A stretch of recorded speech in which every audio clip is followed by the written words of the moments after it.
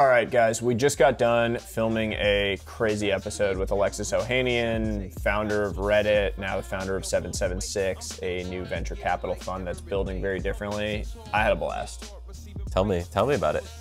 I mean, there was just so much to take away from it. His storytelling around the Reddit experience, building that, the early days of Y Combinator, and the early days of completely changing the game of the incubator ecosystem was really, really cool to hear. For me, the minimum viable community stuff that he talked about was my biggest takeaway, and how people that are really building community-first organizations are going to continue to be the ones that win in the long run. Yeah, Alexis is an absolute community legend.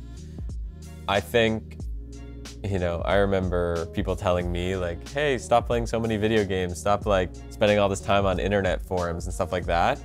And we're realizing now in 2021, 2022 that those skills around bringing people together through the internet are the crucial skills for how to build companies of the future, community-based companies. So I absolutely loved every word he said around community, around designing these community-based experiences, and he's just dropping bombs after bombs. Yeah, it was crazy. He's from the future, and he drops a bunch of bombs from the future that make this episode an absolute killer. So we know you guys are going to enjoy it. Let's dive right in. I hate banking. Most banking products suck. So when I was starting all these new businesses and going on this new adventure, I turned to Mercury. Mercury is banking for founders by founders. They make everything so easy in a beautiful, elegant design. There's free wires, virtual and physical debit cards. They even have a raising platform where they will connect you with other investors out in the ecosystem. Have you tried Mercury? I have. And let's be honest, when you log into traditional banking websites and apps, it's hideous. When I go into Mercury, it's like a walk in the park. So I love using it. It feels fresh, and I can't use anything else. You should definitely check it out at mercury.com. It will completely change the game for your banking experience. I guarantee it. The saying used to be, let your game speak. With Common Stock, it's about let your gains speak. I love Common Stock, love the platform, and have really been enjoying learning from other people on there. How does it work? It's a platform for verified investment knowledge. So people are going and sharing their ideas, sharing their trades, but it's actually connected to their brokerage account. So you can see the results they're generating and see their actual track records over time. So you're learning from people, not only the best investors, the Bill Ackmans, the Daniel Loebs are on there, but also individuals who are actually going and putting their money where their mouth is on these trades, and you're learning alongside them and being taken on the journey. Is it just stocks? There's everything now. There's going to be stocks, there's crypto. We're in this crazy world where there's so many different investment opportunities, which just means there's so many opportunities to learn. And Common Stock is creating the platform for you to learn alongside the best. And also, as I said, let your gains speak. So to level up your investing game today, check out commonstock.com. You won't regret it. So this is going to be a lot of fun. And this is like a day we've both been looking forward to for a while. And the reason is because we've got a community legend on, and I've got my community friend, and we're going to have a community legend in Alexis Ohanian, founder of Reddit, has built a bunch of other online communities.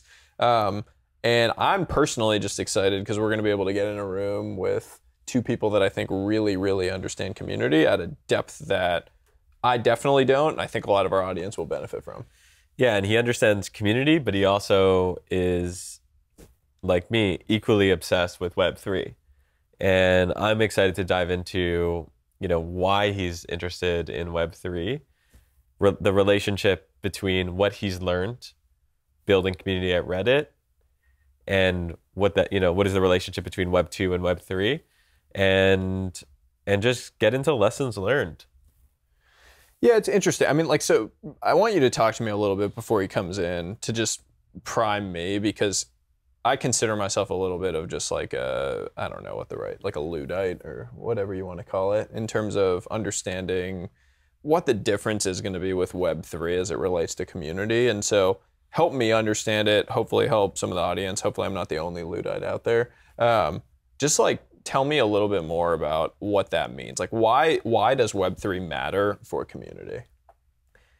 I think what Web3 does is it just supercharges Web2 communities. So look at Facebook groups. Like there's over 1 billion active users on Facebook groups. Think of like moms in Miami. Think about, you know, soccer team in Brooklyn. There's just millions of these groups. And I think what's lacking in some of these groups is ownership. Like these groups and these leadership groups and community organizers often don't own the group. They're renting the group from Facebook. They're renting the group from Discord. And I think what Web3 unlocks is just a supercharging of Web2 communities. We've seen, especially through the pandemic, how important communities and digital communities are and into, you know, people's lives. And I think what you're going to see over the next 5-10 years is when you insert a token, if you insert, you know, a JPEG, a video, an NFT, and you allow people to share upside in the group and allow them to vote on where this group could go, that's when magic's really gonna happen. So go a little deeper on this with me to help me understand. So in Web 2, a community, say it existed on Facebook groups, wherever it was. In that ecosystem, if I'm in this group, say I'm in the Miami Moms Facebook group and I'm a Miami mom, imagine. And in that ecosystem, I am the creator of all the content. Me and the other 50 moms that are in this Miami Moms group are the creators of all the content. But we are creating value by creating within this thing. We're getting hopefully some value from being a part of this community. But the reality is that Facebook is capturing most of the value of that from our presence on the platform.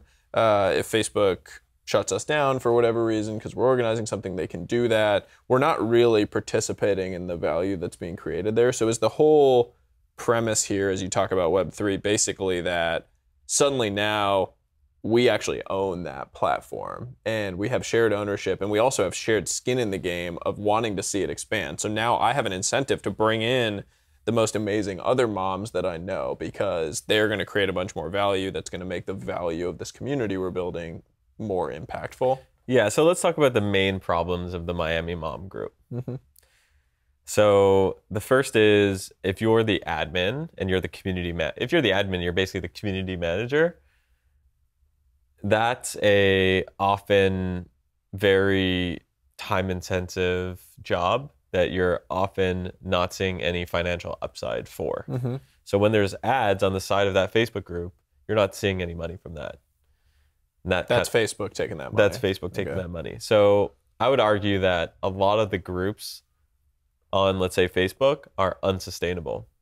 Just people doing it for the love of it, and which is awesome. And not everything needs to be about finances, but imagine what the Miami Moms can do if they, you know, had a shared bank account that they can throw events for, let's say. So that's one problem. The other problem is if you're a member of the group, there's no real easy way to vote on the direction of where the group could go.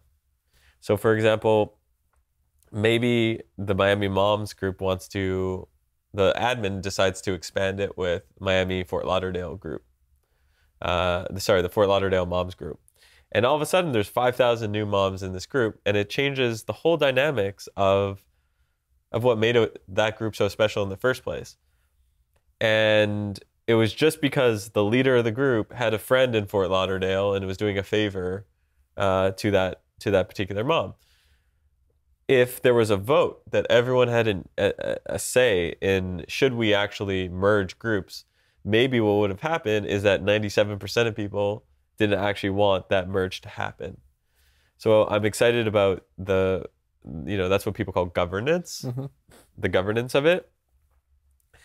And then the third piece, which you mentioned, really is the shared ownership. If everyone has skin in the game, you know, that reduces the problem of it's really hard to build a community. And there's, how do you build a viral community? And when you have a token or you have an NFT or you have something that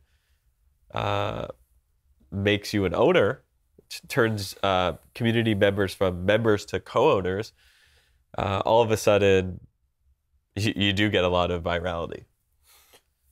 So I think that, I mean, most of these things I honestly just don't still really get. And I stare at them and I'm like, okay, yeah, but not really. Like, Facebook's not going to deplatform some Miami Moms group. Like, I don't really get it in a lot of use cases. The one piece that I definitely really get as you're talking about it is this idea of like shared ownership in the thing and your incentives, your skin in the game to create value for the thing that you're a part of now. Like, I think that is a really big idea where if you were a member of Twitter and you had skin in the game for creating amazing content on Twitter because it makes the community more amazing, and it's sort of like owning stock in Twitter.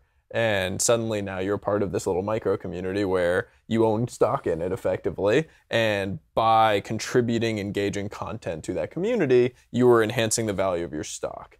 That is like where I see some really cool, still in like a pie in the sky way for me, because I haven't fully transitioned my mind towards it.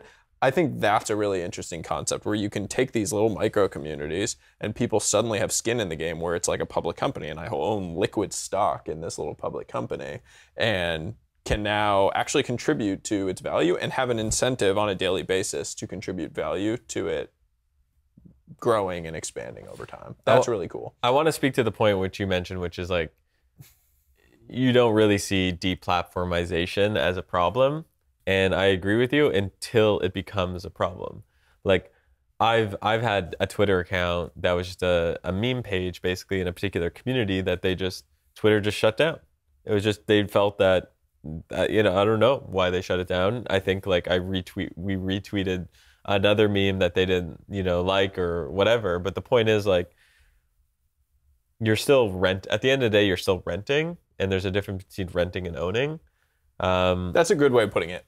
Renting versus owning is a great way of putting it. And I agree with you. Like, Twitter announced today, I think as we're recording, Twitter announced that they're not going to do like, you can't post pictures of someone else's likeness without their consent. And it's like, that's what memes are, which is, by the way, what Twitter is. And it's like, how are you possibly going to say that? It's kind of a crazy thing. And communities are built around these memes and ecosystems are built around them. And so for a platform to come out and say that, I don't think it's going to happen because it seems ludicrous. But that's crazy that they can go and say that. It just like restricts free speech and it restricts the ability to express yourself in the way that you want to. So I don't know. I agree with you. I think that like that makes it more clear to me of the idea of renting versus owning, and you're just renting time on this platform and they can do whatever they want. If you want to control your destiny, you own. So we need infrastructure to actually be developed to allow people to do this easily, though. Totally. That's the key. And that's honestly years, and it's, to be honest, years away. Yeah. Like, it's gonna roll out over the next few years. Yeah. Like community software that allows you to own this. And also some of the large platforms, maybe Twitter, ends up decentralizing some of what they do. But I still think we're years away. So hopefully some of the capital inflows into Web3 from this hype cycle that we're going through actually lead to really fundamental things being built on the ground. And whether the hype cycle comes down, who knows? But basically all of the inflows that are coming from this actually build something lasting where people can go and take more ownership over the long run. Whether it's like 1% of communities now, hopefully it becomes a much bigger chunk. We should get into it with Alexis because he is fundamental. I mean, he's built, but he's also investing in this future meaningfully through 776 and other things he's doing, and really creating a lot of the infrastructure that we're talking about that could enable the community-based future that you're talking about. I can't wait to dive in with him. Yeah. Let's do it. Yeah, I'm going to be like just sitting in the back with the two community guys here. So let's get him in and we'll dive into it. Perfect. We've been friends for a while through Internet the internet. buds. Internet Hey. friends. We A were little like, visit in Omaha. we were originally. I mean, the funniest background. I heard that story, The by the funniest, way. like, the funniest Last night. background We gotta story to pull the all of photo this, up. which I do feel like. Have you seen it? You know the Yes. the photo? Yes. Well, we have a picture of the two of us. Oh, okay. Do you have also this have a other picture. photo? We have a picture. There's a picture of me and Tim Cook, who was the one This that is the brought me same to this party. event. Yeah. And you're like in the background in between the two of us. And so every time, like, I That's the posted it a funny- couple times. That's It's the funny hilarious picture. because I've posted it a couple times, and amazing. everyone's always like, "I spy Alexis in the background because you're right in between us." Creeper in the background. We knew each other tangentially because you worked out at a gym in Yes. Florida. Wait, Eric Cressy. Cressy, who was That's I was his right. first client. So back in my baseball days, when Eric first branched out and started his training, I was his first client. And then they told me like, oh, this guy Alexis, big business guy, he's like crushing it. I was like, oh, we should really meet, but we'd never connected. And then we ran into each other at this party, and that was the like context for me approaching Alexis. But then we became internet friends, and great. it's like a classic story of the modern era. Like we've like gone back and forth. Are you beating me in followers? I'm gonna get you. I'm gonna get you soon. I'm gonna get you soon. I said from jump within a year. I had like 25, 30,000 followers at the time, and I talked to him, and he was like, "You're gonna pass me pretty soon." And I think we're like a year later now. I'm getting close. I am gonna get him eventually. I'm gonna step on my Twitter game. The picture with you and Buffett and Alexis in the background. Alexis' face is basically like, who the hell is this guy? Wait, seriously? I was like, full, we gotta I'll put find that the up. picture. I was full imposter mode at that party, and it was the funniest thing ever. That was so cool. But seriously, world's like crossed, the man. one thing. Yeah, here's the picture. It's very. Stop it! Yes. No, For anyone to see this, I was having a we are conversation. going to add it on there. Okay, Here's a picture of Alex. there's definitely someone you can't see over there who I'm making He a wasn't face just at. lurking. God, that's a Shout great out to face. Tim. Who the hell is this guy? Shout out to Tim. I love you. I also love the fact that Tim and Alexis both have name tags at that the same way as us, because big stars are the same as all of us. Men of the people. No, but one of the things that I've been always just amazed by you, and what I want to talk to you more about, is like you have consistently, and I don't know how you do it, maybe you're from the future, you've consistently found ways to not only predict and write about, but also actually put skin in the game against things that have become the future. And so you mentioned you were a history major. Yep. That's kind of an interesting thing for me, because it's like, was that a part of it, that you feel like history repeats itself and you've been able to use that? Or what do you think is kind of the genesis of being able to do that? Okay, admittedly, a lot of it is the right place, right time in a lot of really formative moments. Like even just being in the first batch of Y Combinator in 2005, that was a fluke. Like being at such a pivotal moment in this new wave of software development.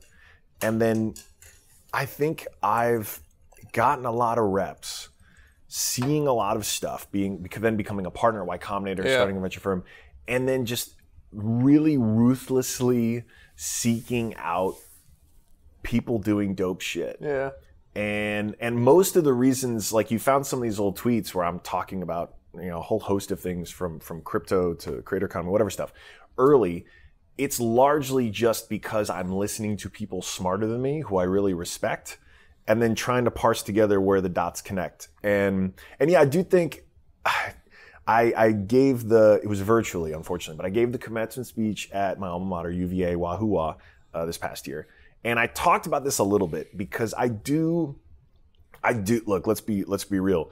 Learning to code, it's something I wish I'd spent even more time on in college than I did. There are valuable skills to be learned across STEM, for real, like very, very valuable. There is, I will argue, a very important role that the humanities plays. And in history in particular, you just have to dig through a ton of content. You have to read a lot. You have to synthesize a lot of data that is very subjective, right? Even primary sources are subjective. The whole story of history is like the fact that you have to synthesize a bunch of different points of view, a bunch of different interpretations, and try to arrive at what is the closest thing to truth in a lot of the cases. And so I think it did prepare me well, because it was 4 years spent having to try to parse together a bunch of different versions of history and turn it into a compelling story and then communicate it. Y Combinator, you just touched on that, and I need to know just because it's changed Ask so me much over anything. the years. Y Combinator at the start, early days, becoming a partner there. What was it like going through that first program? Remarkably unremarkable. The first batch of YC was an experiment. So I had pitched Paul Graham at the end of a talk that he gave at Harvard. Had gone up during senior spring break with my co-founder. And after this talk, Paul, and he posted it online, it's called How to Start a Startup. And it was the perfect talk for us at that time, because I had just decided I wasn't going to law school. I knew I wanted to start a company, convinced my roommate to start this thing. And after the talk, said, hey, Dr. Graham would love to get a cup of coffee with you. It'll totally be worth, the cover of the cost of this drink to take you out. And And he said, "You really?" And I was like, "Yeah, look, we came all the way up from Virginia." And he was shocked even that we had come all the way up from Virginia, because maybe he didn't think we had trains or planes, I don't know. But he agreed to it. We met him that night. I pitched him on this idea. It was a totally different startup. It's called My Mobile Menu, or for short. It would let you order food from your phone without having to wait in line. But this was before smartphones, so it was like text-based. It was janky as hell. He was really excited about it, thankfully, but would later reject us. In the meantime, he announces Y Combinator and says, "Hey, I think random college kids, when given $6,000 per founder," that's how much it was, spending an entire summer just building, like writing code, talking to customers, can one day build billion-dollar businesses. And that was the premise. It happened perfectly because we didn't even have to decide to drop out because it was senior year at UVA. So we graduated, went up to Boston. I said we had gotten rejected. Came back the next morning because he called and he was like, "Look, we don't like your idea, but we like you too. So if you change your idea, we'll give you a check." And I was like, "Let me think about it." But I was just playing it cool. Got off the train, called him back, said, "Look, we'll take it." $12,000 in our bank account later, we had our initial funding. And that first batch really was Paul and Jessica. And then Trevor and Robert were the other two friends who were founders, but not as engaged. They were pretty engaged those first couple of years, but it was an experiment. It was Paul, mostly I think just Paul's money, saying, "Hey, I got this wild idea." And then the key insight they hit on, though, was forcing us to meet up once a week, every Tuesday, for dinner. Because now you had this cohort, you had this mindset of, we're all in this together. 2005 was a weird time to start a startup. No one was doing it. So you felt like you finally had some people who could empathize with you.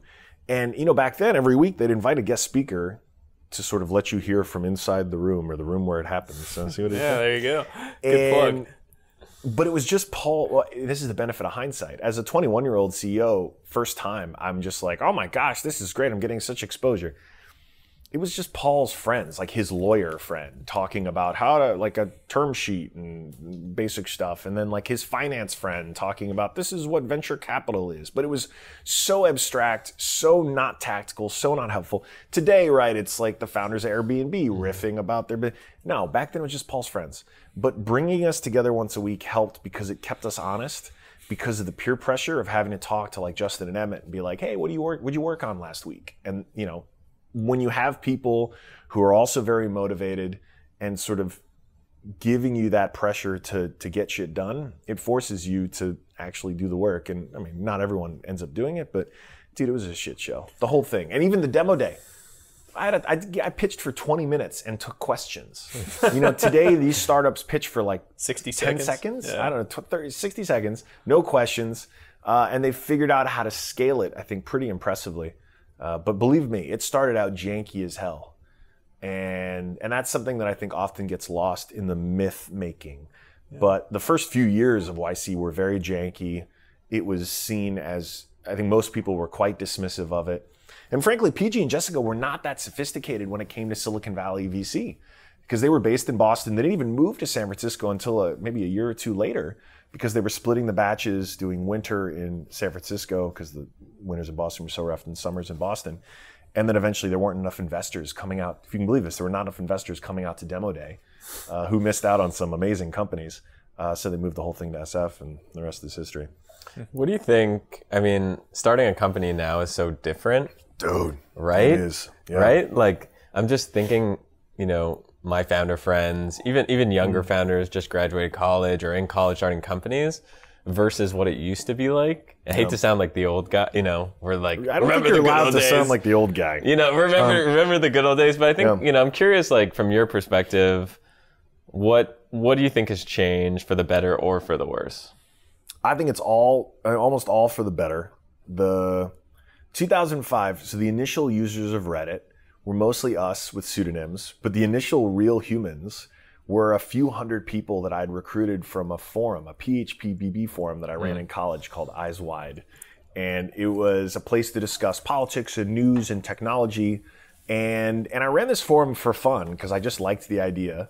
And there's actually an old clip that I dug up of me talking about it. And you can very much hear the sort of ethos of Reddit in that discussion, or in that video, in that little monologue, welcoming users to the forum. But like those were the initial users, just an email blast to say, hey, come join, please. And like maybe 10 of them signed up.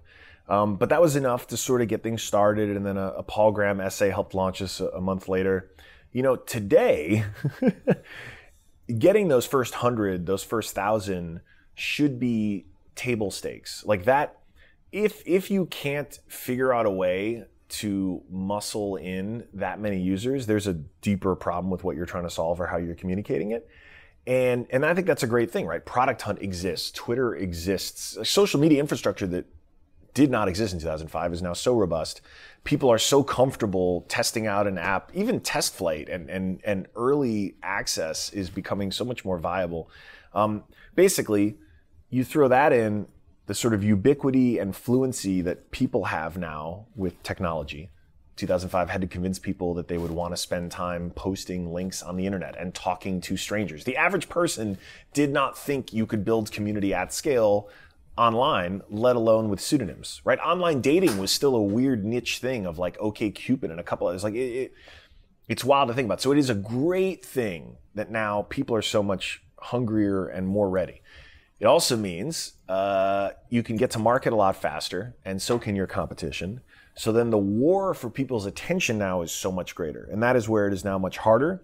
But I'd still take that any day over what it was in 2005, because it means founders can focus more on the stuff that I know you two care about around the community building, and a lot less on let's say even product or getting those first initial users. A good example of this is whether it's no code or just the fact that everyone has just been programming for longer, right?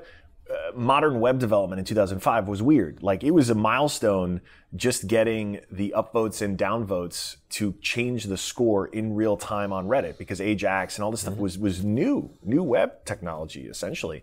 And so what a 15-year-old today can do is already so impressive. And then when they're building on top of libraries, not to mention no code, like you can get that MVP up much easier. And so that's why I've been pushing, and I pushed it on Twitter before this interview. The minimum viable community is going to become the new standard. And you're already seeing it in PFP projects. You're already seeing it across crypto. I think you all are clearly building a business around this concept. That is the new challenge. And the core reason for that is everyone is overwhelmed with options. Attention is scarce as a result. And one of the best moats for that is community. And I know that because I lived it. Like Reddit, for 5 years between I left in 2010, I came back in late 14 as exec chair, had almost no investment by Condé Nast in the product. The product didn't improve for half a decade. Barely stayed online, okay? There's no business on the planet, let alone in tech, that should be allowed to do nothing for 5 years. 5 years. And grow every single year. That should not be allowed. That breaks every rule. And the reason it broke those rules is because of community, because we got just enough right that there was a self-fulfilling little flywheel of users who just cared about spending time with other random anonymous users on the internet in these communities. And it not only kept the site alive, it kept growing and thriving. And so as I watch everything that now unfolds under Web3, I'm like, I've seen that. I know this very well. Like the thing that drives all the success for this next wave of internet is going to start with community. And that's a big fucking deal. Big deal. Well, that's like, to go back to Y Combinator and draw a parallel to this, Y Combinator now happens on Twitter and in group texts and on Telegram. Like we originally connected, you and I connected. All of these things of like people pressuring you and the peer pressure of wanting to build something and move faster. We had a group chat that was all people that were trying to grow our audiences and grow our presence. And it was the pressure of it of like, okay, I need to keep leveling up the content I'm creating, continue to build that community that I'm building. That stoked, at least for me, the fire, and also drove me to want to think about, okay, what am I actually trying to build? What's the equity that I'm trying to build in something, not just like numbers and continuing to be performative? And so I think it's really interesting because you think about like completely taking and completely blowing up this old centralized infrastructure that existed around building businesses. And that's what Web3 promises, is that we all of a sudden have new sets of infrastructure, completely decentralized, that open up the opportunity playing field for anybody. A kid on the streets in India that now, because of Geo and everything they did, is now online and able to grow up at digitally native. can go and build something, go become an artist, go do whatever they want to do, build a company in the exact same way that a kid that grew up going to country clubs in Greenwich, Connecticut did. Yeah, and the cheat codes of it, they're not obliterated, but they are getting challenged. Those institutions are being eroded rapidly. And it's wild to see, because it's going to mean more innovation. It's going to mean, I think, this feeling of like, oh shit, these things keep moving faster and faster. It's not going to go away at all. We'll get better tools to manage it, and we'll start to care more about the specific communities that we care about. So we're actually going to recede, I think, more into those sort of new tribes, those new communities, those new bubbles. I have all kinds of thoughts on the impacts that this is going to have on society. But on the whole, being an entrepreneur right now, it could not be a better time. 16 years doing this thing. I'm very happy. To be clear to my investors, I'm doing 776 the rest of my life. Don't worry. This is it. This is my startup. But there's never been a better time to be a startup founder, CEO. I just remembered I tweeted about Y Combinator about a year ago. I'm curious your reaction to this. Hit me. I said, what would YC look like if it was created today? If YC was created today, it would be remote first, a tokenized community for founder support, partnered with creators, cohort-based courses for learning, DAO, beautiful spaces all over the world to collaborate. And actually PG responded too. What did he say? He actually trolled me a little bit. What did he say? You gotta read it. That's the funny part. You gotta read it. What did he say?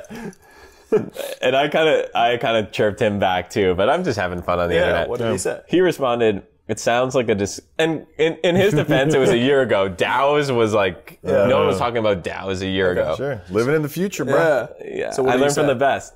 It sounds like a description of how a big company or a government would, quote unquote, improve YC in the process of attempting to reproduce it. Interesting. And then I wrote, nothing screams big government or big company like a tokenized community. Good point. There is a lot of tribalism around YC. I'm completely outside this ecosystem. Totally. But like a couple of my close friends started this thing Hyper, which is like, you know, and I'm a you're supporter friends of it. with Josh and the whole Yeah, crew? I mean, I'm involved in Hyper. I'm I an love LP. Hyper. I think it's amazing. I think it's very cool, and I'm also very pro entrepreneurs having more options to do all these things. So I don't think it has to be one or the other, but those guys got a lot of crap from the YC community for starting that thing because it was very explicitly trying to create a YC of the future and a different angle on it. And so there is a lot of tribalism around it, and there's a lot of defense. I like Paul Graham on Twitter. I think he says a lot of interesting things. A lot of my frameworks that I've come up with or written about have been PG derived. Could I get a glass with some for some tequila?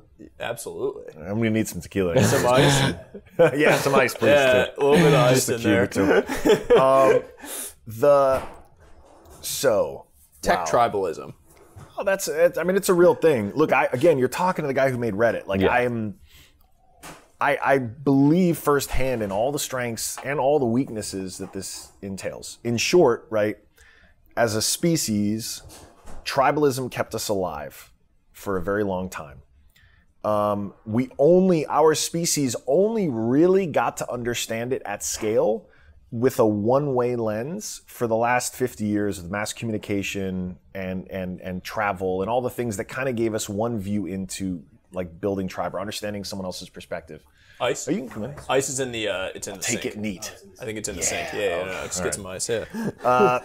And so they've only understood it that one way, right? And so now we as a species are going to have to adapt to a situation where we will feel a sense of bond that I would argue is even stronger than we had over the campfire. Because when we're all hanging out at the campfire, the next day, a couple of us are going to go hunt, someone else is going to go get some gathering berries, I don't know. Like, you're actually not connected 24/7.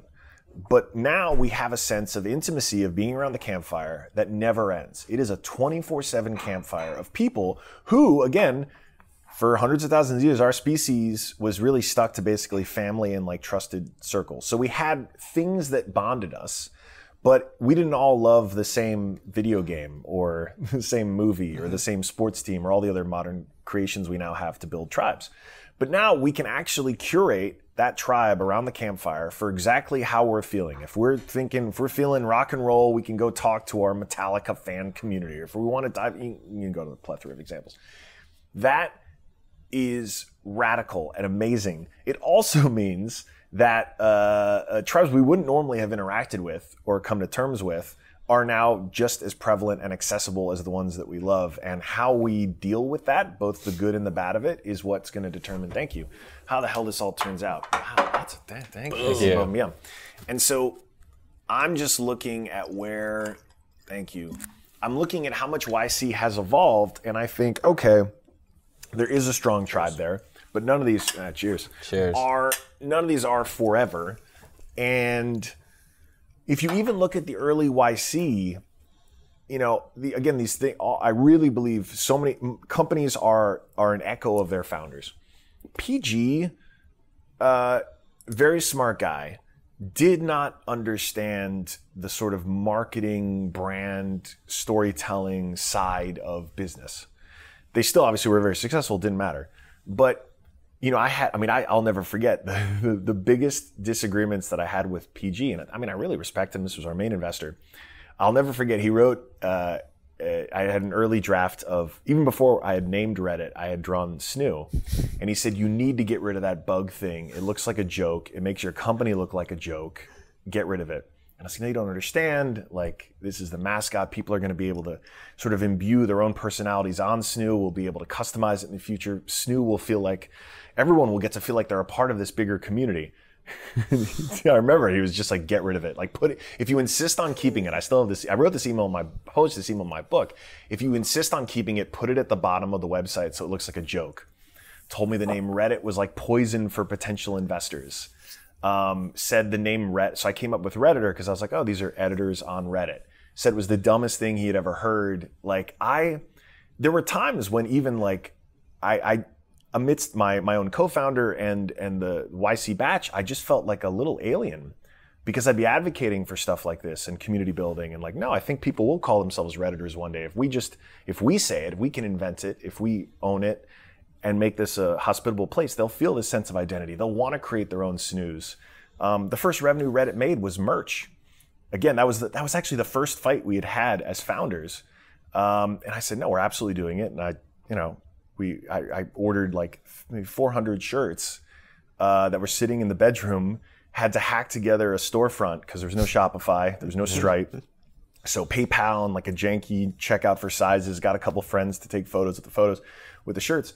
We sold out in 24 hours. Yeah. Mm-hmm. I hand wrote thank you notes to every single person who bought one of those first edition shirts, dragged them down in garbage bags to the post office, mailed them out the next day. That was 05 community building. And people, even though it was a brand new website, no one knew anyone's real name. They just knew we were a couple of dudes in an apartment. They wanted to support. They wanted to give us space on their torso to advertise us. Like, that's amazing, right? That is a gift. That is a blessing. And I'm talking about this stuff at YC and people look at me like, dude, you are crazy. Like, why don't you just go back to writing some code and just like, calm down. You're going to kill the company.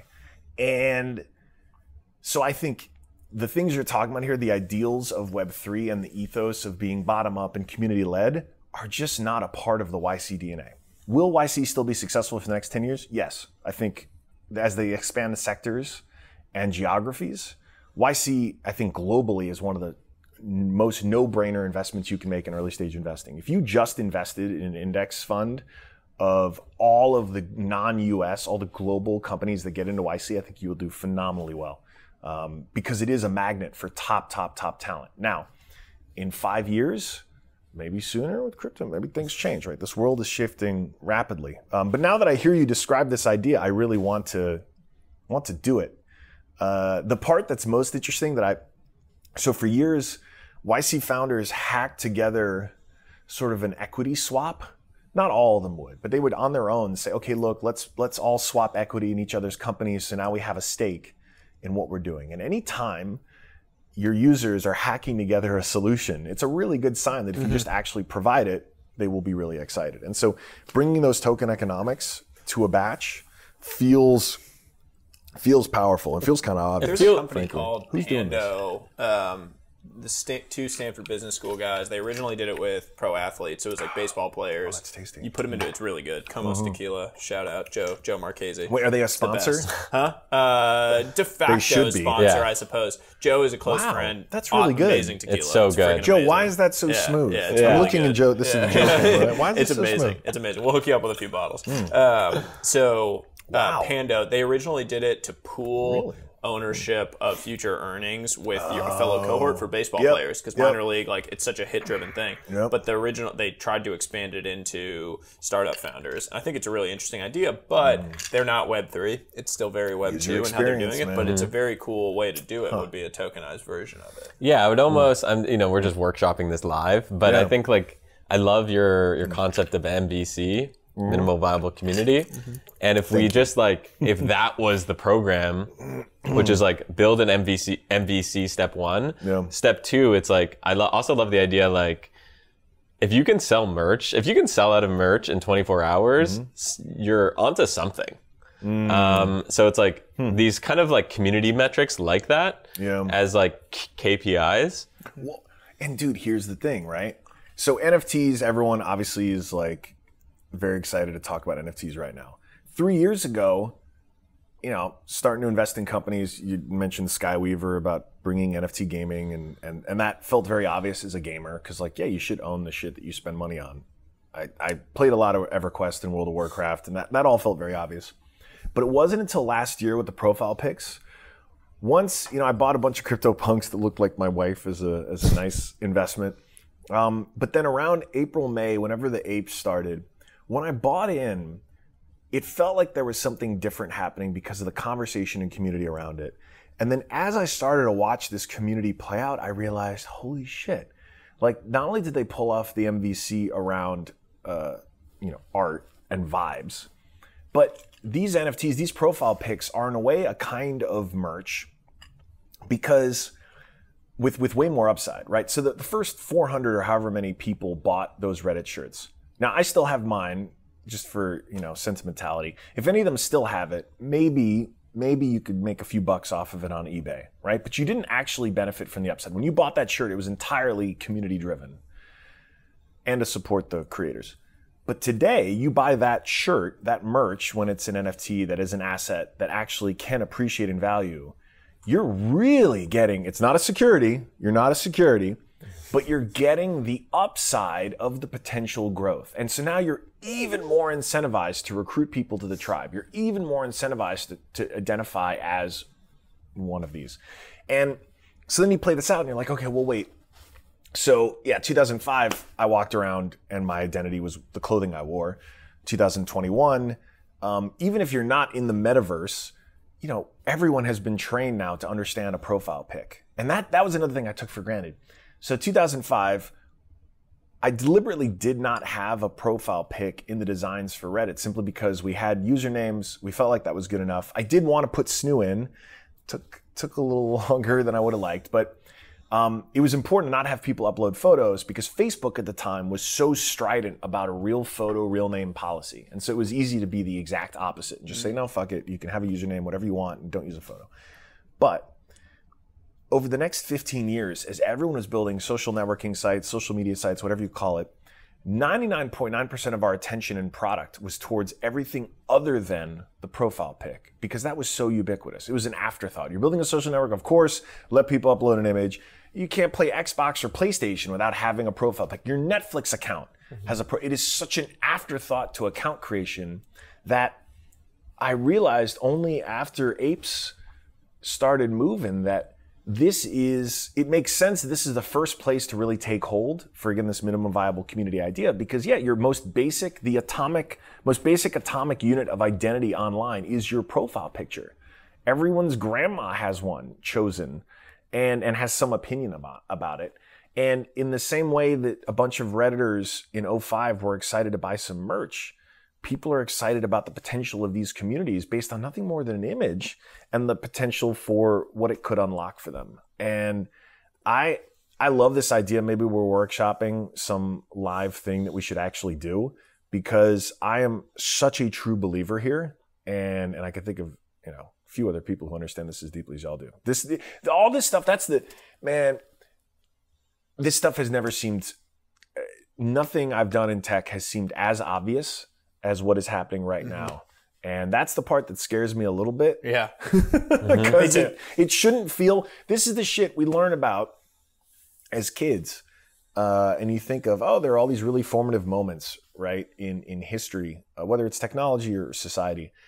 And you kind of think, oh, it'd be nice to be a part of that. Like, oh, I wonder what it'd have been like to have been there for those times. But we're actually, I really do believe, and I wasn't talking this way until like a year and a half ago, I really believe we're in the midst of that right now. And that's a wild feeling. I was flying to New York a month or two ago.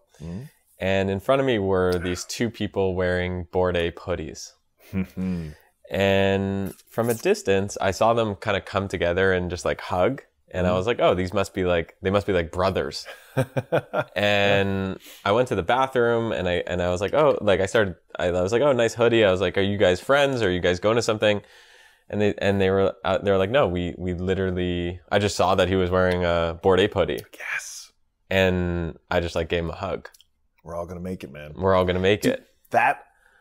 So here's what's special. That would not have happened at a Reddit meetup. Okay, that is what you're talking about is a very special encounter. And I think the reason ownership matters so much is because what you're talking about now is we are all in this together.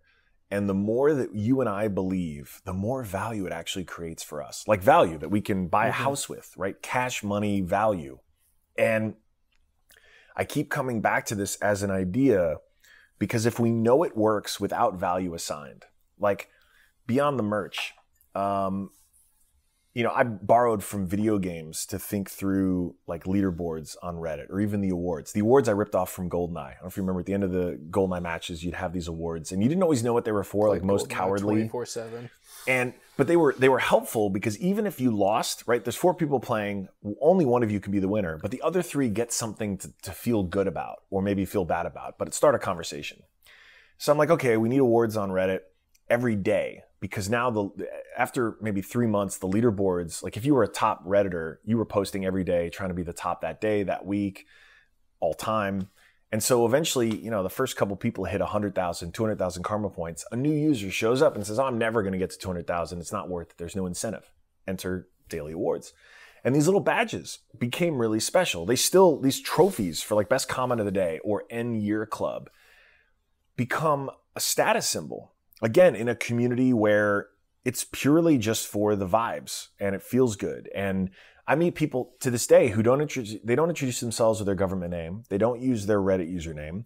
They say, I'm a 12-year Redditor. I'm a 14-year Redditor. And it's the badge became a status symbol, right? And it even transfers offline. But all of that is not real. Like there are no real points. There's no real ownership.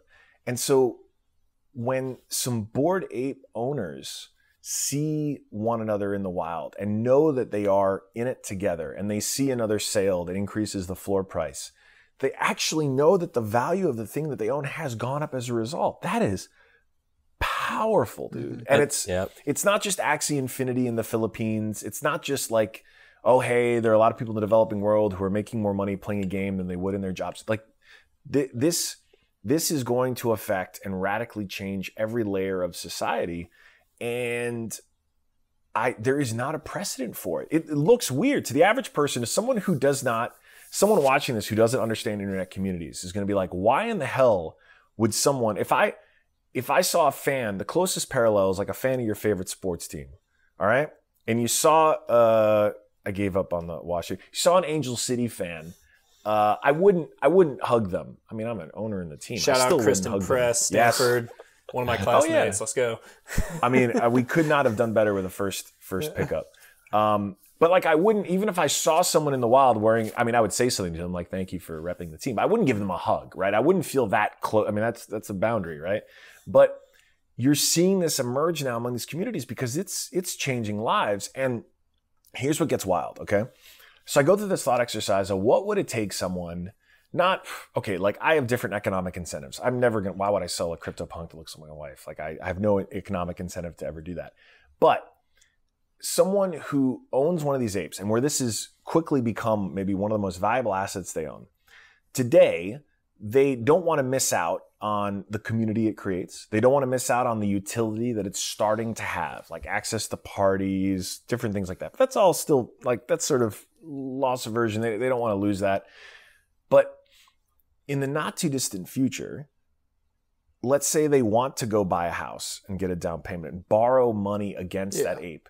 They'll be able to do that. There's an entire financial services ecosystem that's going to be built as derivatives of the value, especially as stability forms. I mean, there should be an index fund of NFTs where 100%. I can take an S&P 500 of NFTs where it literally just tracks the floor of the top 500 projects, and I can go buy that because I don't have time to go focus on the million different things and understand rarity and all the different stuff, but I know I want to participate in this ecosystem, this building. I should be able to go do that. Yes, and that will happen. We're I backed a company called Alt doing this around trading cards and other like physical alternative assets. We're already letting people borrow tens of millions of dollars against their collections of trading cards that are vaulted. So we have ownership. We believe our pricing, our valuing is best in class. So we know the value of these assets and we can let them borrow money against it. Now, here's what's wild, right? Wealthy, spoiler, okay, and I didn't learn this until pretty recently. I did not learn how to, I wish no one gave me. I know what you're going to say. No one gave me a book.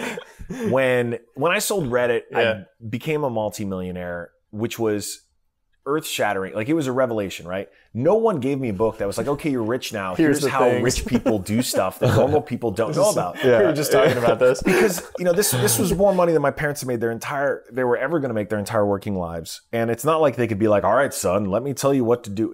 There was no blueprint, right? So, I mean, I learned this shit as I go and I keep going down the rabbit hole and I'm like, man, this is ridiculous. So, to answer your question, or to actually get to the point, I only learned after accumulating some wealth that if you have a portfolio of valuable stocks, you can borrow against that portfolio of stocks so that the money you use to live your life can come on, especially these days, really low interest rates. And you never pay taxes. And you never pay taxes because you never have to sell. So you're incentivized to hold these assets. And it works because people believe in the stock market. People believe, it's easy to sell. And they believe that it's valued reasonably accurately because the market has so much liquidity. Okay. But that is just a byproduct of the first mover advantage of the stock market having been around for a while and people trusting it. I will argue my very high caliber Serena Williams trading card collection is very valuable asset, going to appreciate over time. And that collection has value. If it were art, like traditional art, like a bunch of Picassos, I could probably borrow against it, take a little bit more work, but I could still do it. But you have all of these new assets that have just showed up that are really valuable, that have way more incentives to hodl. Like, yeah, if I have a Picasso, I want to keep it up because it's a nice flex when people come over, but I don't get any utility from that Picasso, not like I get from a Bored Ape. So here is what no one is prepared for. It is inevitable and on the order of months, let's say years, if not months, for all those Bored Ape owners to never have to actually sell. So if you're already incentivized to hodl for all the reasons we talked about, and now financially you don't have to do it, why would you? And so if that's going to happen, what happens to the price? And this is wild because I know stocks don't only go up. Zoom out and they do. But fair. And now I'm looking at this and I'm going, okay, we're breaking the models for how these financial systems work. And we're on a I want to be a little cautionary here. Like I believe in business cycles as a concept. I'm not saying this just breaks the whole game, but I'm looking at enough examples of things that really do not apply, do not have any precedent. Yeah. Dogecoin still has a $30 billion market cap. It is literally it's a joke cryptocurrency invented on Reddit to make fun of Bitcoin. Yeah.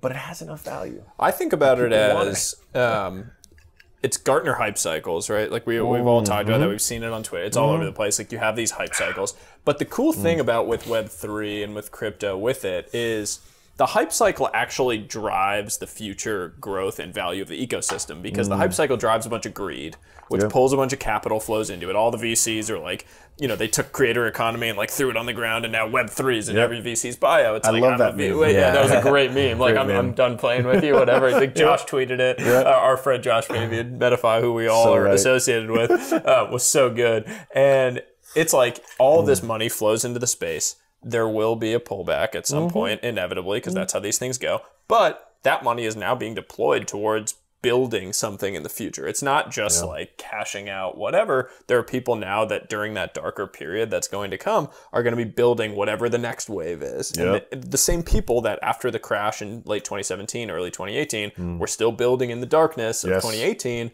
those are the people who are now profiting mightily in 2021. And no one wants to talk about that. It's not like this overnight success. No. Axie Infinity was being built in the dark. They were grinding in the dark. We have Jiho coming in actually to do an episode. Fantastic. Super stoked for that. Right. And that is such a perfect example, right? All of these success stories you're seeing now, so rare, grinding in the dark for years. There's another company that I'd back. I haven't announced it yet. Well, that's fine. Coin Tracker, which is about as unsexy as you could get. Taxes, right? Yeah. I love it. It's great. But like such an indispensable business, and for years just said like, okay, we're going to build this because we believe long term in the value of this asset class.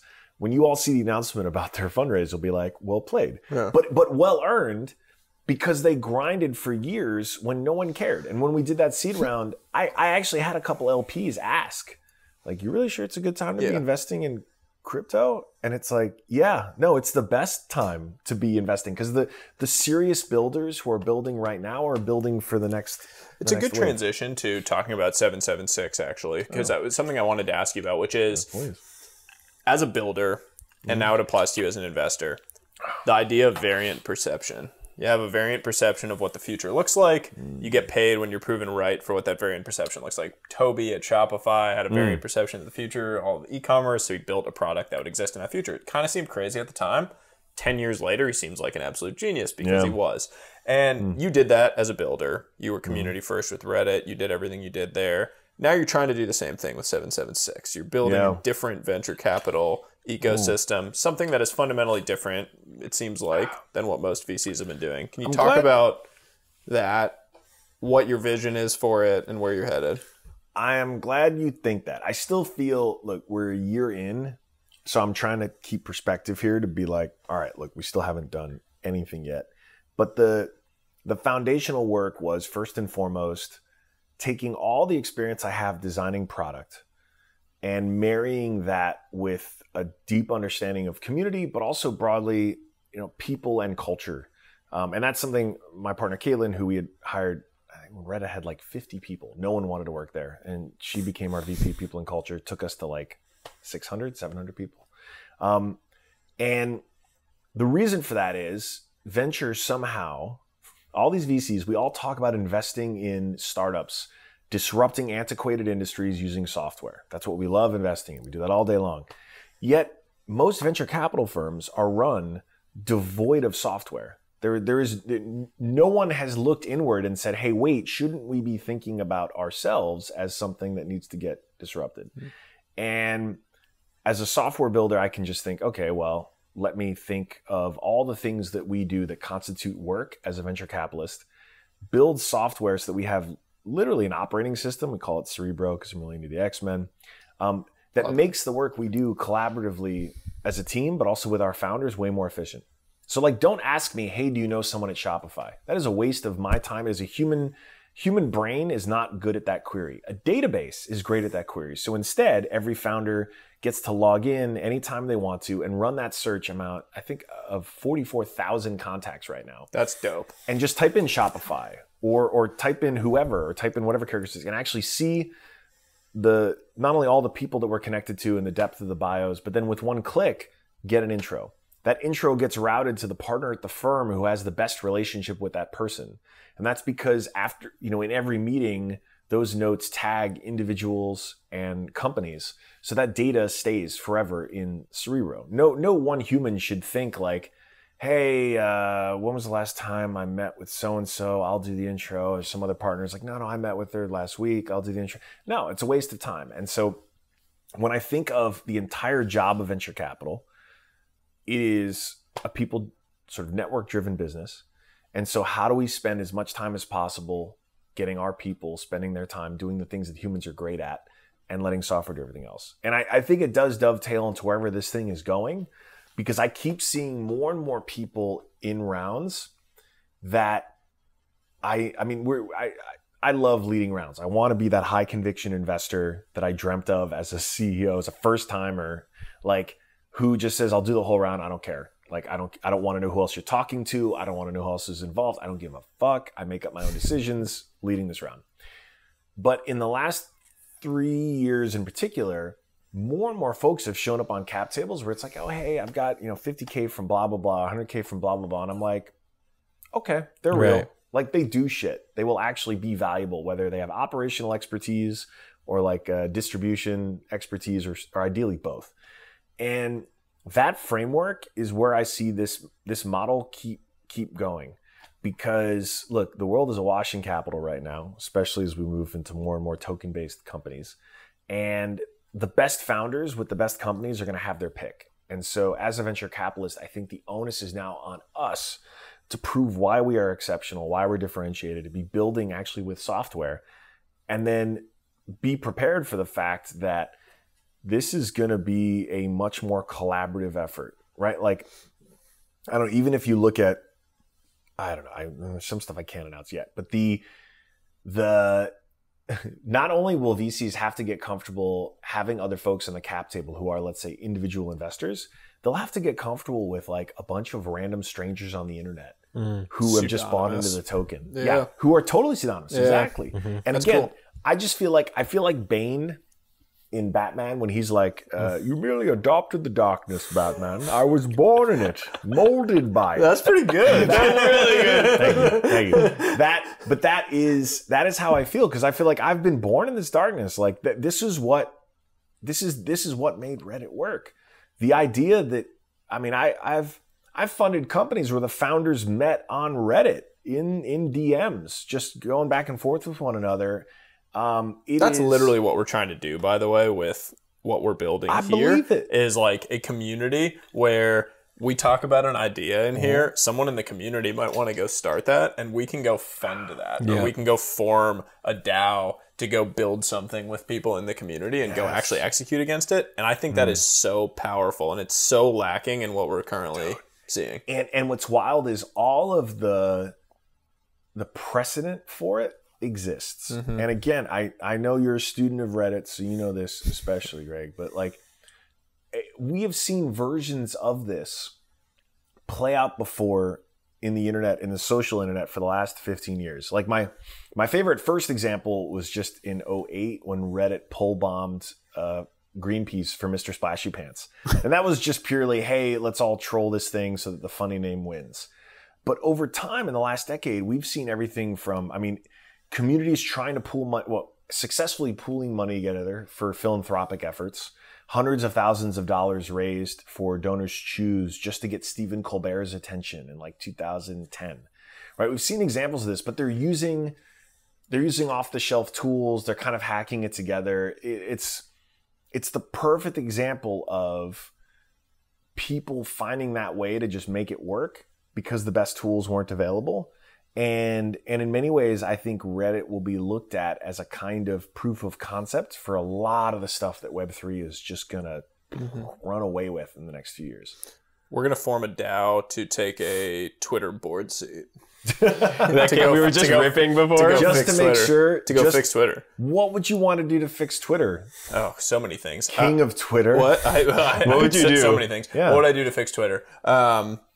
Okay, let's actually go through it. I would, first off, like probably bring in a bunch of new product people who would radically hasten the pace of new product testing and delivery so that you could actually drive more signal through the platform. Because right now, like their ad platform sucks because there's no signal being drawn out of the whole thing. Forget ad platform. That's the revenue. Products, dude, I mean, that's the stock is going to be $200 if you just drive more direct response ads. If I was a PM at Twitter, and I've spoken to Kayvon about this. Okay. First of all, messaging. The messaging product is pretty broken. It is bad. It's pretty broken. Yeah. Like, even if we look at it a lot too. Yeah, we use it a lot. In spite of the fact it's like our entire relationship is with Twitter DMs. Exactly. So like, it's true. If we think about, even like the Web3 ecosystem, Twitter owns broadcast. Right? So you broadcast out and you try to attract people and you bring them into Discord where you have these intimate conversations. Yep. What if Twitter owned that whole stack and used messaging to expand upon that. So fixed messaging, expand into intimacy is really interesting. Yeah. All right. It should be where Twitter should exist as the central point for all like knowledge creators, information creators. If you're not a visual creator where like TikTok, Snap could be your center point, Twitter should be that. You should be able to take everything from massive discovery of like viral content, threads, things you're doing, drive down to more monetizable streams like review, super follows, ticketed spaces. You should be able to take to messaging for more like group chat and intimate messaging. I mean, it should all exist there, and you should be able to do it as a super app. And they haven't been able to execute against that vision. I agree with the things you're saying. I love how unsympathetic you are to their large companyness. I look at Twitter and I still say like, wow, they actually ship and try new products compared to their peers. I agree. I mean, I went on CNBC last week and literally said that, where they were like asking me about this Walmart live stream that they did this past weekend. They did like a shopping live stream with Jason Derulo, and it was this big deal. And they were like, oh, it seems kind of stupid. And my whole point was, at least for the first time in 10 years, they're doing something. They're shipping new product. They're trying things. They rolled out Blue. They rolled out some new things. And so they're actually showing some willingness to do things. It's just the pace of it is still so slow relative to what startups are doing. And this is why I fucking love this job. Because that word or that phrase hopefully has never come out of my mouth, which is like, well, what if Twitter does this? Or what if Google does this? Or whatever. Because there is nothing that can compete with a focused, relentless team building to solve a specific problem that's not being addressed by an incumbent. Like I would never bet against that. And as successful as those incumbents have been, at a certain point, you just get good at like one or maybe two things, and then all the bureaucracy, all the everything fills up around it. It's still a great business, potentially, but the reason this industry is so amazing is that a new entrant can show up with something 10x better and win market share really quickly. And that's before crypto. That's before the earliest adopters have an economic incentive to bring more people on. So if it worked before, man, it's going to work now. Yeah, this is like the Clay Christensen model of disruption. Like you go in and provide the best solution for that niche subsegment, and you just use that to go like just penetrate the entire space. And if you can build the community, and that is I think the greatest blind spot that exists right now among the incumbents, whether it's YC or others. That discipline does not exist. And it's not their fault. It's just that skill set has now gotten really, really fucking valuable. And a lot of the other historical ones, whether it's around product or, sort of traditional growth marketing drivers, all that stuff. Again, they're not commoditized entirely, but they're sort of table stakes. You need to have those skills. You need to have that discipline. You need to find that expertise. I'm telling you, this minimum viable community thing is a thing. Yeah. It's a thing. So I like that you all are thinking this way. So I know we're running up against the end of time. I need to hit you with not a lightning round, but like you live in the future. Okay. What's your?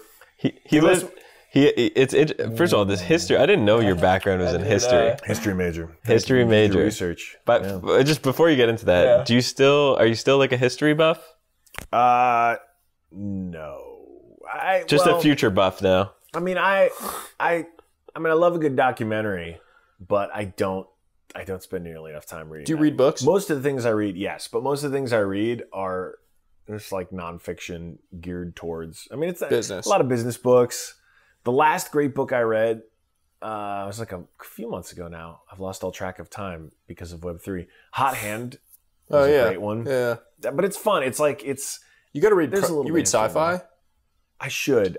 Project Hail Mary, phenomenal. If anyone hasn't read it, it's so good. All right. Sci-fi plays a very important role, might I add. Yeah. So I see into the future. All right. But the whole idea of just like my hot take on reading and consumption in general goes back to a lot of things we've been talking about, which is like as content has increased and there's been just like a ubiquity of content, attention spans have gone like this. 100%. And so like what I channeled into, honestly, when I was building Twitter and I was writing and trying to build this community was that exact fact. People don't have time to go read a 10,000 word article. So I'm going to deliver the most dilute, like just super concentrated value in a very short little That's chunk. why I told you, And that's why you can scale. Because Yeah. if you can do that, I think it's really valuable. Someone in 5 minutes or 2 minutes can leave feeling much smarter. They didn't have time to go do the long form thing. So, okay. So I should say then, when I read books, I'm listening to the audiobook on Audible, usually at 1.5x. This is the thing. People aren't reading books. They're listening to audiobooks. And they're great. The experience is great. And if they're read by a good person, I've heard the new Will Smith book is awesome, and it's read by him, and it's supposed to be awesome. It's not the same though. I do audiobooks too, but it's like, you know, it's the equivalent of, it's like, I prefer eating in a restaurant and like, That's fair. versus delivery, although delivery is so convenient. Yeah. There's still, God, there was just what the hell was the book that I just ordered on Amazon? Oh, it was the 1619 Project. Okay, so I'm doing a little bit of history stuff. I order, every now and then I get a book that's like hardcover because I'm going to make an effort to read this thing because I feel like it's a meal I want to enjoy in the restaurant. 80% of the books that I read, I'm listening to while walking my dog. Yep. What 3 books would you make mandatory for your daughter to read as she grows up? Whoa. Okay. Someone asked me this recently. I didn't know you were going there with that. This is good. like, That's good. but I That's think a it's a good great question. question. Someone asked me this exact question, so I'll give you my 3 while you're thinking. All right.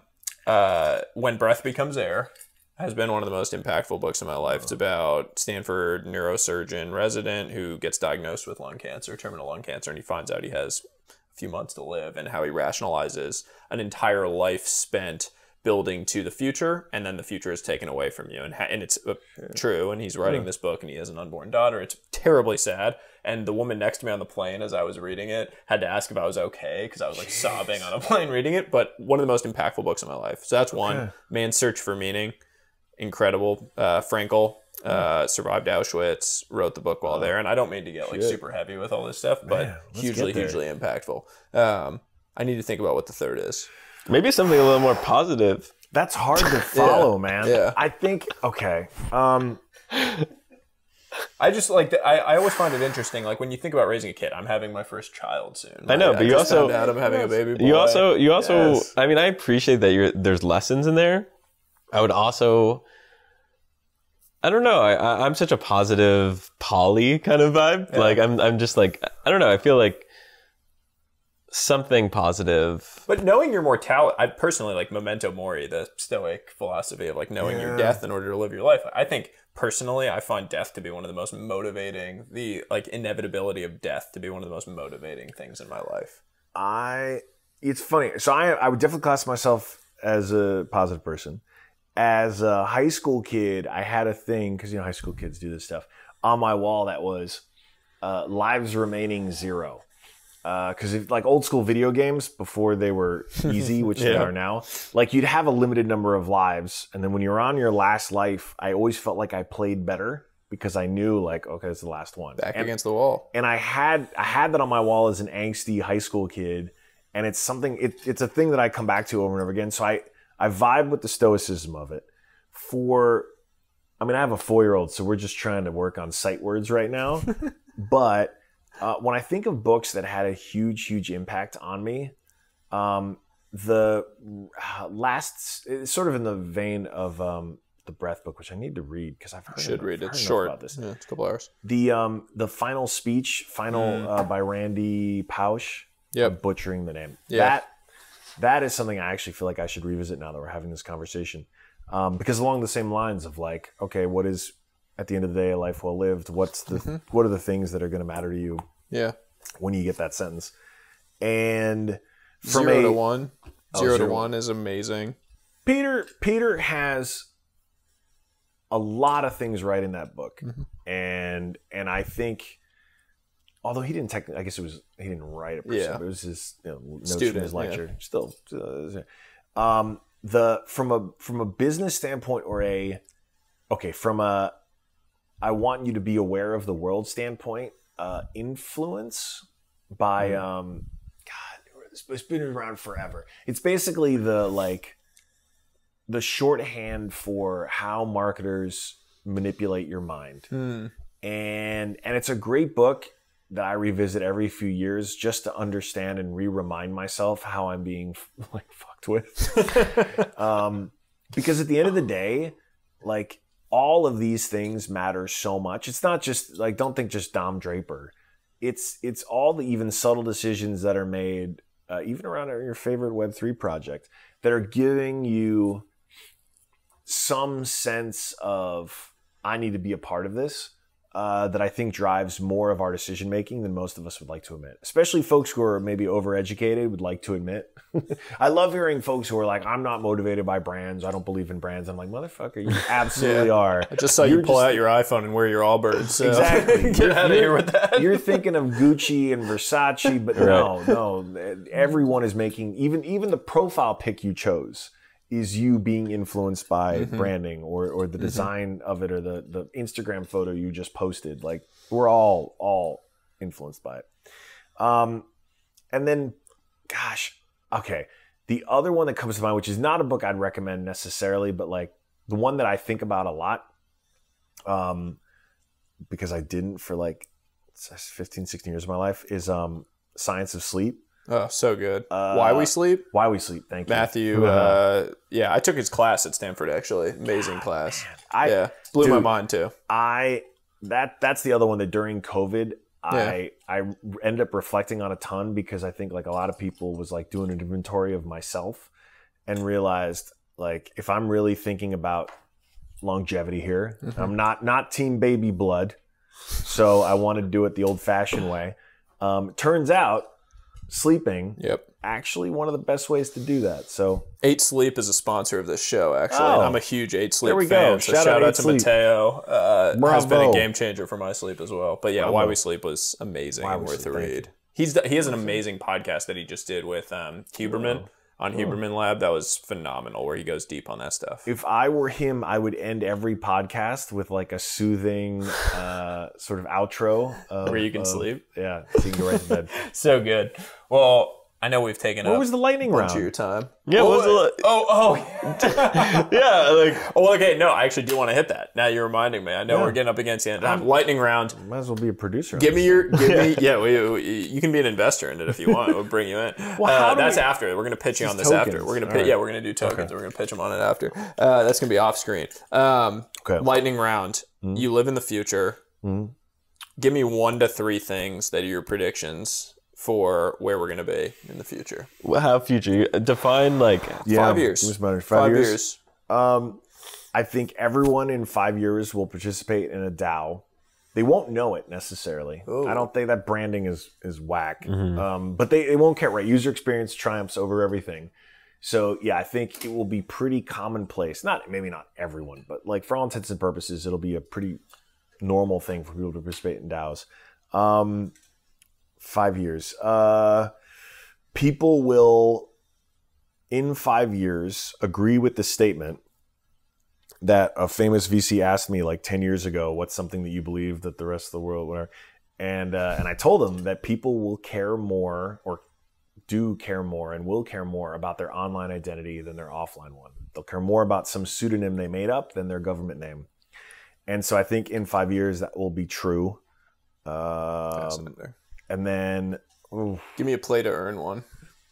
oh, great one. Okay, in 5 years, no one, 90% of people, will not play a game unless they are being properly valued for that time.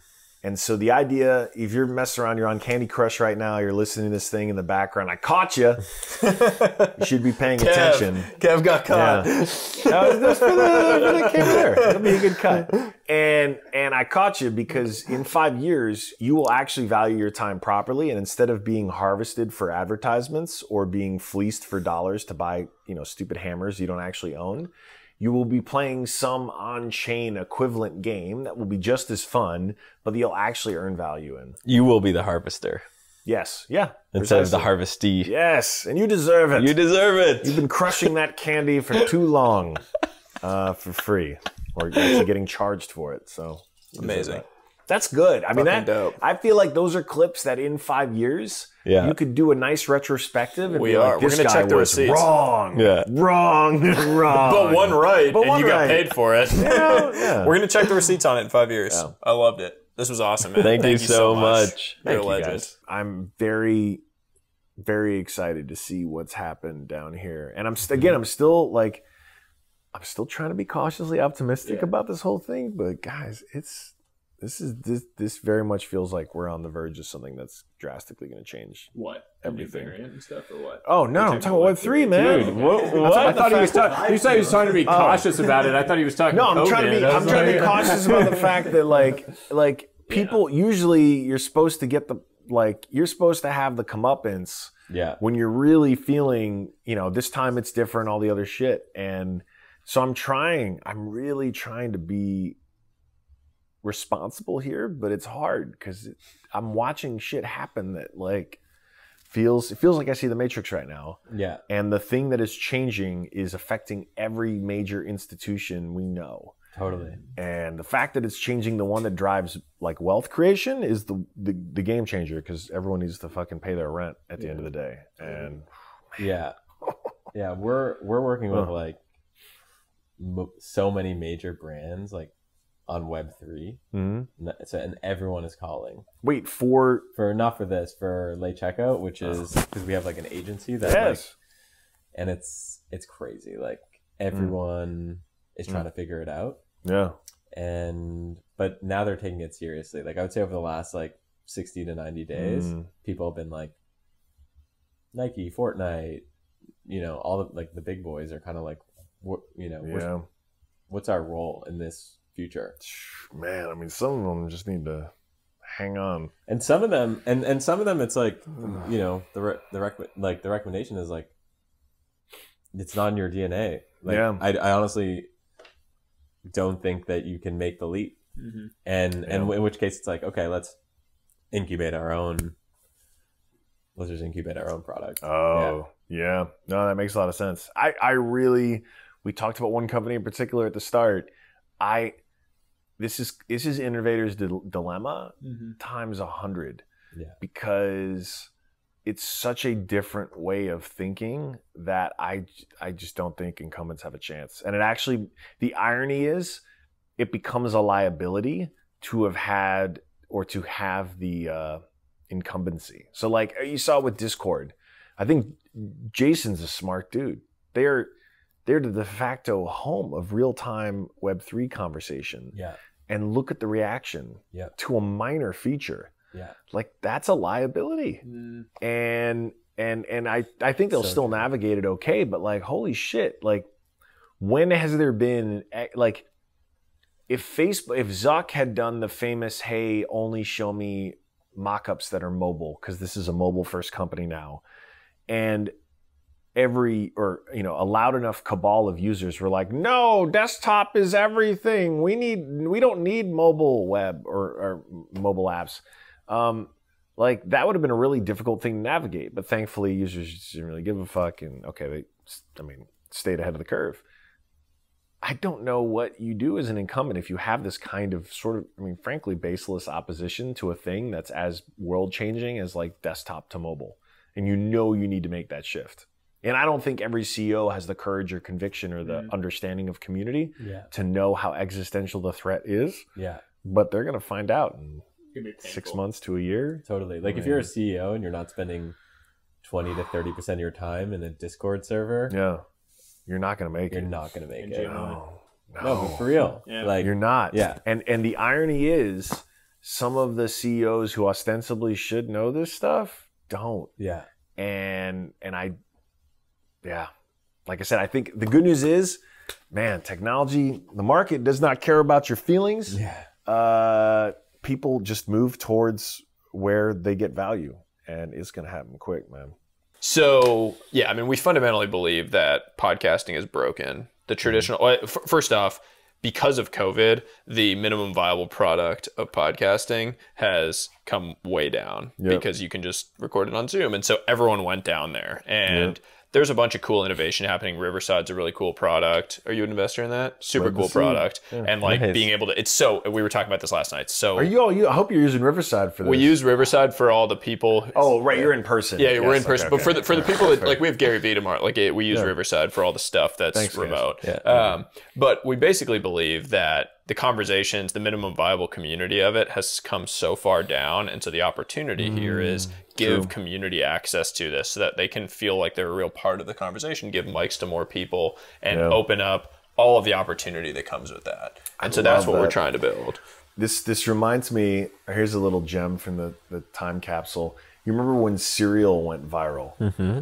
I remember early in, you know, that community on Reddit was like the epicenter of all the conversation around that podcast. Whether the podcast wanted to admit it or not, like that was what was driving all the interest, all the extra content. Like articles were being written about the conversations from within the subreddit.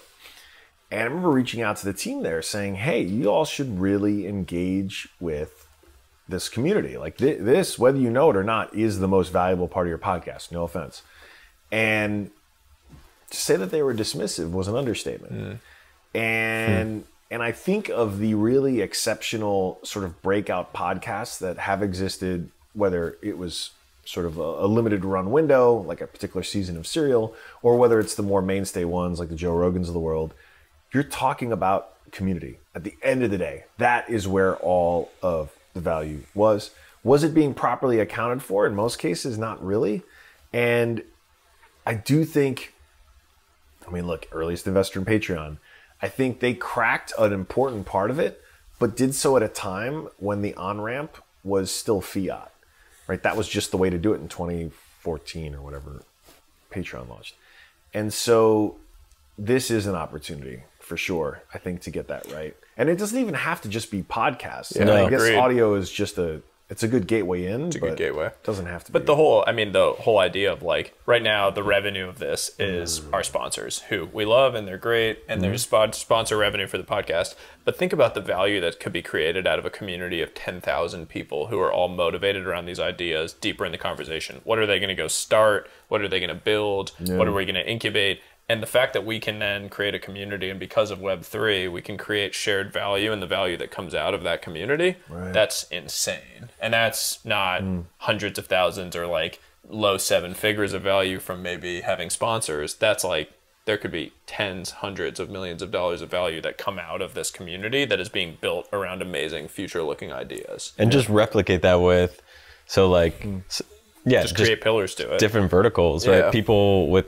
audiences, bring them to a community space, have a media asset, which is basically an excuse to, or a ritual, and then create on-chain revenue that is on-chain. And NFTs for ticketing access to special events, and you create a special channel that people have access to where we can share deal flow and syndicate things, create a fund around it. I mean, there's like almost endless opportunity to it. And just with like, what's our run rate on this show?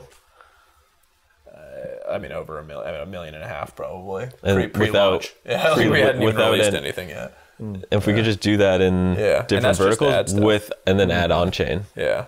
It's pretty crazy to think about the opportunity that exists here. But the coolest thing is, like, we haven't done anything yet, and there's a community of 2,000 people that are hyped and talking about talking about the things we're talking about, because people love these ideas and they want to be a part of the discussion. So when we released this episode and we're like, we talked about a bunch of cool shit about the future, let's go jam on it, go deeper on it. What are the cool ideas people have? What can we be building around this? And we can actually go support those people.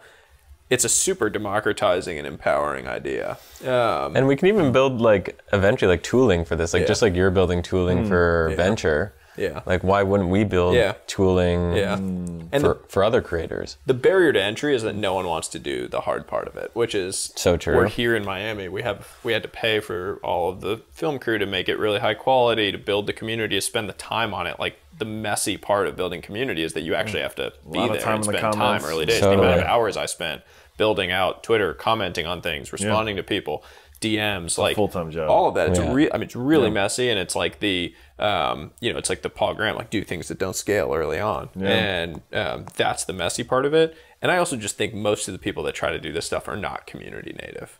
They're just they're grounded in, think boy stuff. They're like really smart, probably much smarter than we are. Think boy, I like that. But it is like the tech think boy thing. But they're very smart, probably much smarter than we are. But we understand community. And that's where we're going to ground all of this.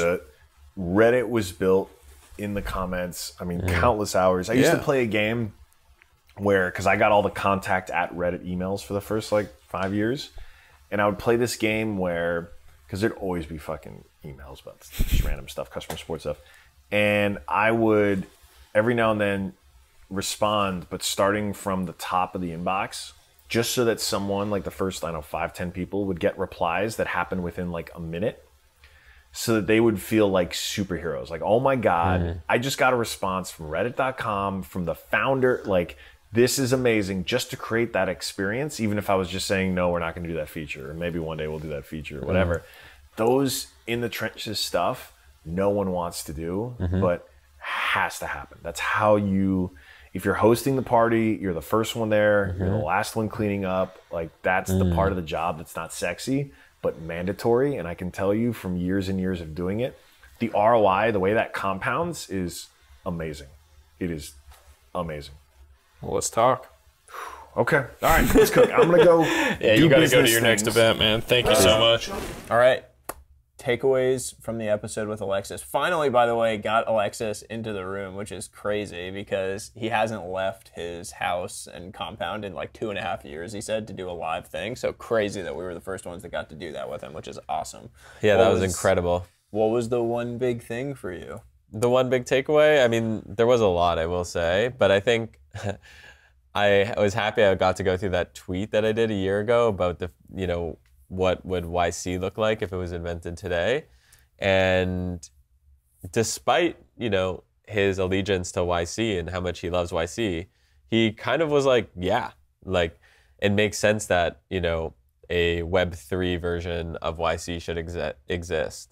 It makes sense that it should be remote. It makes sense that it should be global. So my big takeaway was, I was on the right track, and definitely something I'm gonna explore. So my big takeaway is going to be a slightly tongue-in-cheek one, but after we got done, he was like, hey, hit me up, I actually want to invest in this. And so we're going to have a conversation with Alexis about potentially investing in the future of community-based podcasts. So if you're tuned in and you want to be a part of this, we're going to keep building this thing to the moon. You're going to love it. You are going to love it. The saying used to be, let your game speak. With Common Stock, it's about let your gains speak. I love Common Stock, love the platform, and have really been enjoying learning from other people on there. How does it work? It's a platform for verified investment knowledge. So people are going and sharing their ideas, sharing their trades, but it's actually connected to their brokerage account. So you can see the results they're generating and see their actual track records over time. So you're learning from people, not only the best investors, the Bill Ackmans, the Daniel Loebs are on there, but also individuals who are actually going and putting their money where their mouth is on these trades, and you're learning alongside them and being taken on the journey. Is it just stocks? There's everything now. There's going to be stocks, there's crypto. We're in this crazy world where there's so many different investment opportunities, which just means there's so many opportunities to learn. And Common Stock is creating the platform for you to learn alongside the best. And also, as I said, let your gains speak. So to level up your investing game today, check out commonstock.com. You won't regret it. I hate banking. Most banking products suck.